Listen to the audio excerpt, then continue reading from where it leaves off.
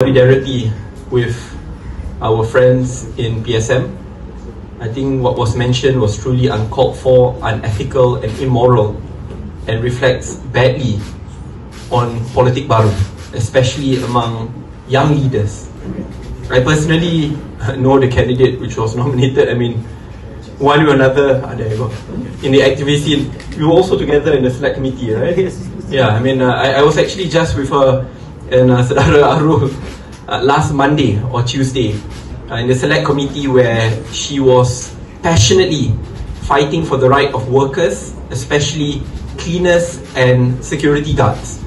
And she represented those who were truly underprivileged, those who have been suppressed, having their wages taken away from them, their livelihoods taken away from them.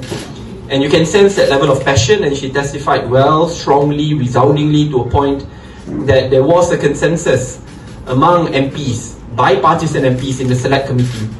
So the fact of the matter is, it doesn't matter which race and religion or even background you come from. This country is beautiful because we are united, and diversity shouldn't just be tolerated but celebrated.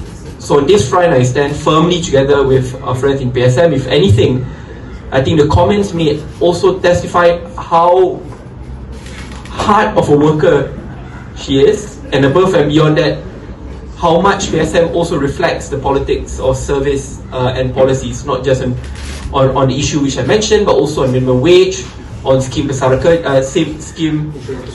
pekerja, and many other recommendations which have been put forward. So on that, I look forward to working very closely, and I look forward to defending the ideals in which we share together. Thank you.